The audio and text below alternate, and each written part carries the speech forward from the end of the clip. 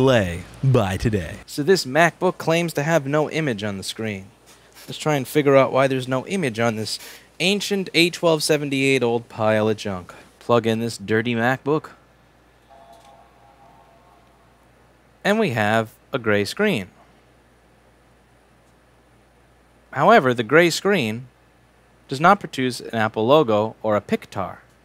So I'm going to wait for it to boot a little bit, see if we get any question mark folder or anything like that. But the first thing we got to do, since we're not getting anything on the screen, is check pin 3 on the LCD connector.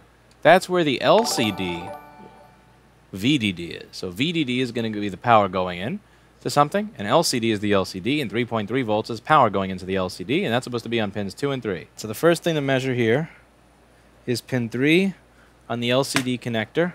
Actually, and I was just about to unplug the sleep sensor, but as you may be able to see or not, the sleep sensor is actually not plugged in. So great, somebody already fucked that up. That's just great. All right, so let's measure pin 3 on the LCD connector and see what it is we find. Hey, look! A tear on a solder trace. Do we even really need to measure this with a microscope? Is there measuring required here? I don't think we need to measure that. I think we know exactly why this has no picture. But I'm going to measure it anyway. So let's see how many volts the screen is actually getting. So the screen is supposed to be getting 3.3 volts. And according to this, on pins 2 and 3, we get 0.8 volts. Now here's the interesting part, and here's the thing that a lot of people miss, and I used to miss in the beginning as well. You see that the screen is gray, right? Hey! You're back! Oh! Don't leave us ever again! Oh, come back to work, please. Everybody we've hired has been a total idiot. We need you back. We miss you so much. I'll double your pay. You'll get the best health care. You'll get flowers and a cake and tea and chocolate 3 times a day. And we'll get you another cute kitty cat. And I'll get you a Mercedes. Come back. I'll get you a better Mercedes. How about a Bentley? I miss old employee. I'm sorry for that interruption. We had an ex-employee come back that we missed terribly. We're trying to convert from ex-employee to employee.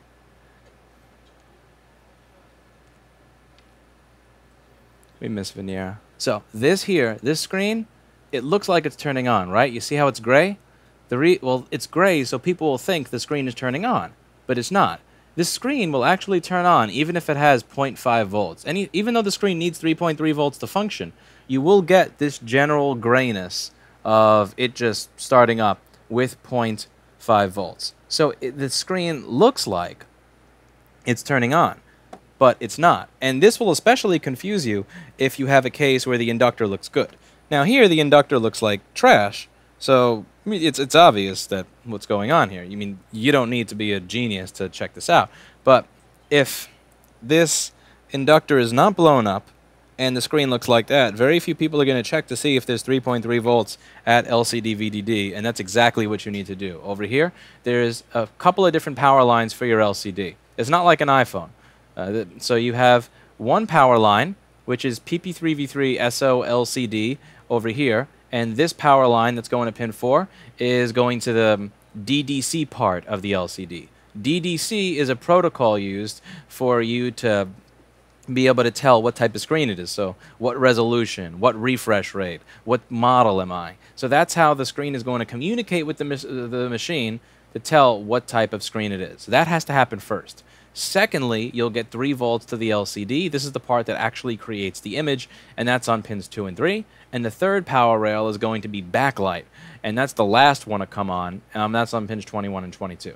But it typically follows this order on the older MacBooks that use LVDS. First, you need 3.3 volts for the DDC circuit, so you can see that this inductor here is that's going to be sending power to DDC. Right behind it, you have the 2 pull-ups for LVDS DDC clock and DDC data. That's how, when you plug in a new screen, it automatically tells what the resolution is and all that good stuff. Think Apple learned a lesson from past models issues when new iPhones launch next month? Nope. Now, Jessa has a lot of really good videos on the audio IC issues, and you should definitely check out her channel. It's called iPad Rehab. That's iPad Rehab. There's a lot of good content there, so if you watch this stuff, you should definitely check out her channel. But she has a lot of videos on something called the audio IC issue, and it occurs because the iPhone 7 it flexes. So when you move it back and forth, it flexes very similar to how the iPhone 6 Plus would flex, and that causes it to have flexion-based damage where pads will come off the board and stuff like that under chips. So Apple figured out the problem and fixed it with the 6S, but then recreated it in the 7. They don't learn from their mistakes, and I don't think they ever will because people keep buying the products. So first you need your 3 volts for your DDC circuit with any of these LVDS model MacBooks. Then you need 3 volts for the image circuit, which is LCD VDD, and then you need backlight. Now, the thing is, even if you don't have full voltage on image circuit, backlight will still come on. Backlight will still come on so long as there's anything on LCD VDD. If you have anything over 0 on LCD VDD, backlight will come on, especially if the DDC circuit has come on and already communicated with the machine. So now what we have to do is correct this. So first thing we have to do is figure out why this happened to begin with and see if this occurred due to a short circuit to grounds on the image line. So on the image power line. So I'm going to turn my meter back on here thanks to this beautiful stream deck that Paul got me. And let's see if we have a short to ground on the image line. There's no short to grounds on the image line. All right, so now what we have to do is remove this, and, well, that's probably going to be welded to that pad. And this is something you'll also see in some of Jess's videos where especially I believe on the 6S no backlight, on a lot of 6S backlight issues, you'll notice that the filter actually gets welded onto the pad in a way. That's a common iPhone mess up. And that happens over here with this filter. Not with the backlight fuse, but a lot with the filter. And I'm going to finish this up as quickly as I can because my ex-employee is in the front of the store and I need to convince her to come back and work here. So I'm going to get on my hands and knees and grovel as much as I can. Much groveling. It's very hard to find good employees. When you find them, don't let them go. Ever. Seriously, like lock them in your basement, get a good security system, put a leash on them if you have to, but don't let them go. Especially in... Yeah. Do what you got to do.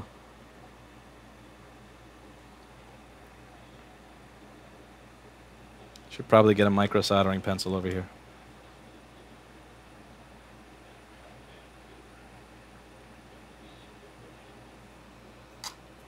But I don't want to change.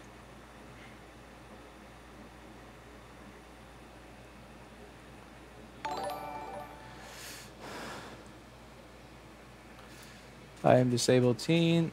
I watch and do the same. Well, I think that's really cool that you're not letting a disability get in the way of doing this type of work. And if anybody tells you you can't do it because of a disability, you can just tell them to go F themselves. Okay. So now we have our inductor.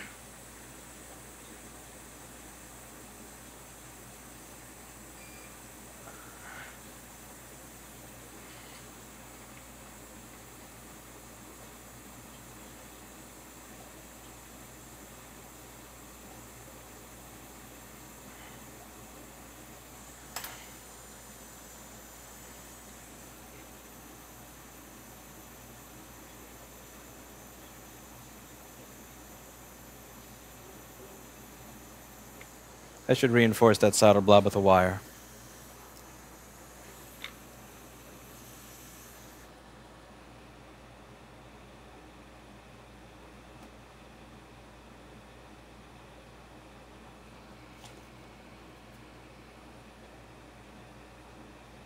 This is an example of sheer stubbornness and laziness. I don't want to get up to get the micro pencil iron and plug it into the HAKKO and hear the beeping. So I'm using this ridiculous BCM2 tip to do this job. Jess is probably watching and screaming at the screen right now because I'm using a BCM2 to micro solder. But I don't want to get up again.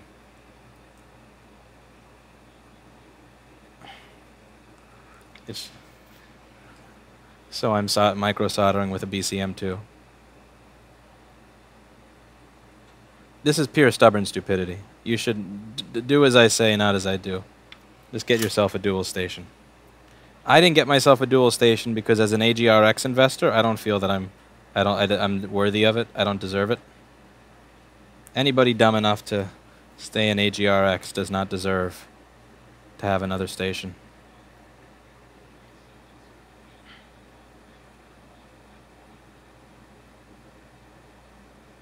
Alright, now after this is done, we're going to test our work.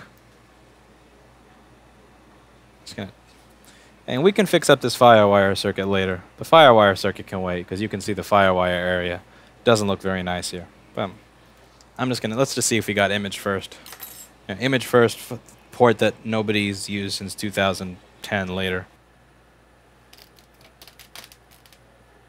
I have one test for any tool we stock at iPad Rehab. Would I get up and walk across the room to get this tool?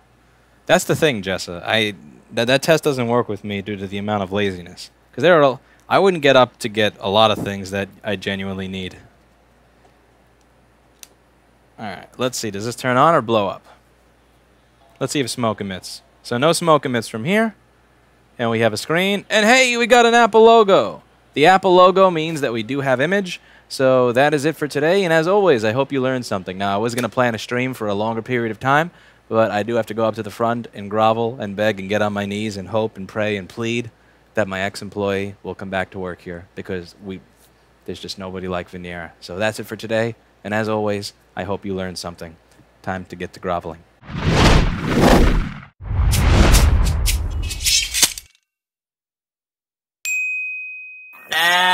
Don't delay. Buy today.